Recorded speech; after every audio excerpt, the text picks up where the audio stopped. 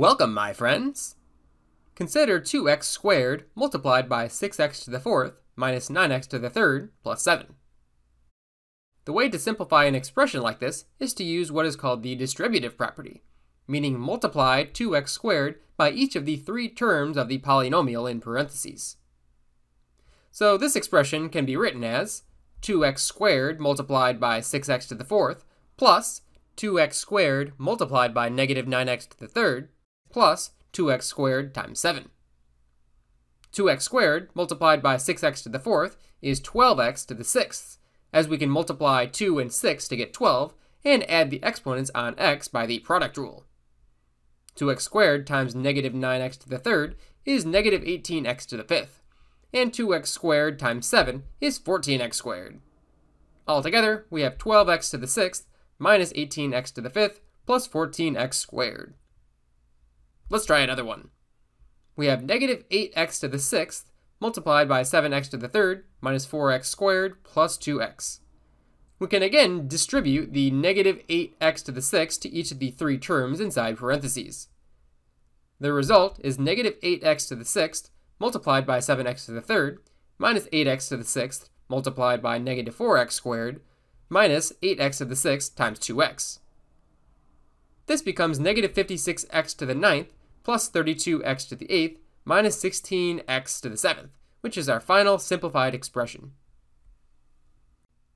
Let's try one with multiple variables.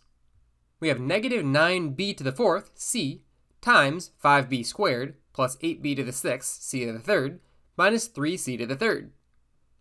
Multiplying 9b to the fourth, c, by each term in parentheses, we have negative 9b to the fourth, c, times 5b squared, minus 9b to the fourth c times 8b to the sixth c to the third, minus 9b to the fourth c times negative 3c to the third.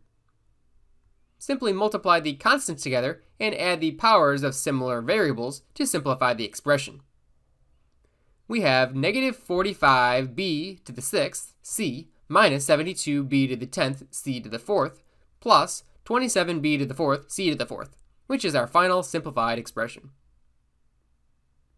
Consider something like this. 3y minus 7 times y squared minus 4y minus 6. To simplify this, we have to multiply every possible combination of terms from the first expression and the second expression. The easiest way to think about this is to break it up into two parts. 3y multiplied by the second polynomial and negative 7 multiplied by the second polynomial. If we simplify these two expressions and put them together, we will have our final answer. 3y times y squared is 3y to the third. 3y times negative 4y is negative 12y squared. 3y times negative 6 is negative 18y. Negative 7 times y squared is negative 7y squared. Negative 7 times negative 4y is 28y. Negative 7 times negative 6 is 42. Now we need to combine terms. First, let's look for y to the third. There's only one of these, which is 3y to the third, so we will list that first. Then look for y squared terms, which we have two of, negative 12y squared and negative 7y squared. Together they add up to negative 19y squared. Now look for y terms, to which we have two, negative 18y and 28y, which add up to 10y. Finally, look for constants, which we only have one of, 42. Our final answer is 3y to the third minus 19y squared plus 10y plus 42. Okay, let's do one more problem. We have two trinomials multiplied together. 2y plus 2u plus 4 times 7y minus 3u minus 6.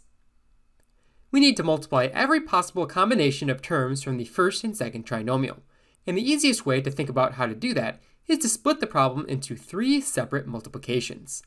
2y multiplied by the second trinomial plus 2u multiplied by the second trinomial plus 4 times the second trinomial. This leaves us with 2y times 7y minus 3u minus 6 when we multiply 2y by the second trinomial, plus 2u times 7y minus 3u minus 6 when we multiply 2u by the second trinomial, and finally plus 4 times 7y minus 3u minus 6 when we multiply 4 by the second trinomial. Now we can simplify what we have left. 2y times 7y is 14y squared. 2y times negative 3u is negative 6yu. 2y times negative 6 is negative 12y. 2u times 7y is 14yu. 2u times negative 3u is negative 6u squared. 2u times negative 6 is negative 12u. 4 times 7y is 28y. 4 times negative 3u is negative 12u. 4 times negative 6 is negative 24. Now let's combine our terms. We only have one y squared term, which is 14y squared. We have two yu terms, which are negative 6yu and 14yu, which together make 8yu. We have two y terms, which are negative 12y and 28y, which add up to 16y. We only have one u squared term, which is negative 6u squared.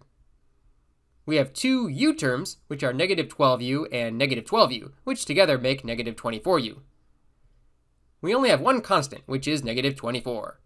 Altogether, our answer is 14y squared plus 8yu plus 16y minus 6u squared minus 24u minus 24. Alright, my friends, that completes our video discussing multiplying polynomials using the distributive property.